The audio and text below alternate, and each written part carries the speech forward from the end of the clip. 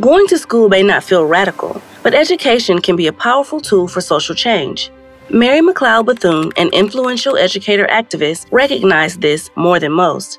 Born in South Carolina in 1875, Mary was one of 17 children to formerly enslaved parents. She spent her childhood balancing work in the cotton fields with studying.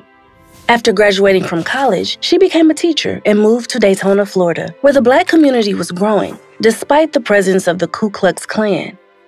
Mary knew that education was crucial to disrupting the cycle of poverty, racial discrimination, and lack of opportunity that dominated Black lives.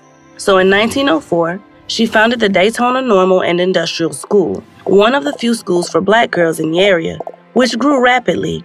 She went on to found the National Council of Negro Women, a prominent civil rights organization, which gained the attention of President Franklin D. Roosevelt, who employed Mary as an advisor.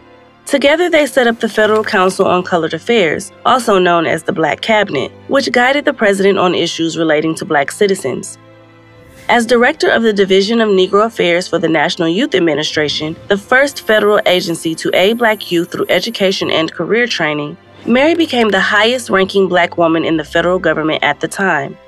She served in many key roles during and after World War II, fighting for equity until her retirement in the late 1940s.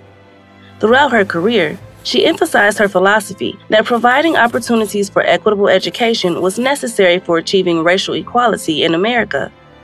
She passed away in 1955 and is the first Black woman to receive a statue in her honor on public land in Washington, D.C. How does education serve as a tool of social justice today?